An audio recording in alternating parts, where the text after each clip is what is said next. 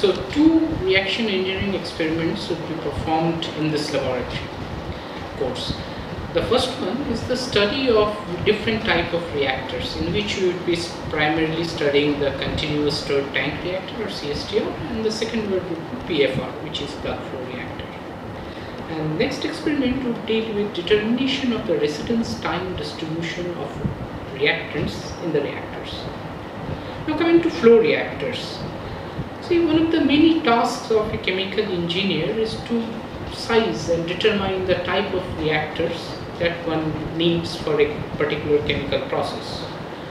Now we can think of many different chemical processes, like in petrochemical industries or fermentation of ethanol and such. So in this experiment we will consider two different reactors which are in a sense extreme cases. The first, CSTR, where we assume that all the reactants are homogeneously mixed and there is no concentration variation across the reactor and in time. And the second is the plug flow reactor, where basically two reactants flow and they do not mix each other. So the concentration variation is along the tube.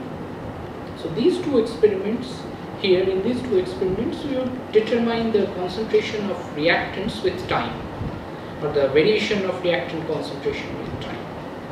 So these, you can see that these two are very ideal conditions and extreme end of assumptions.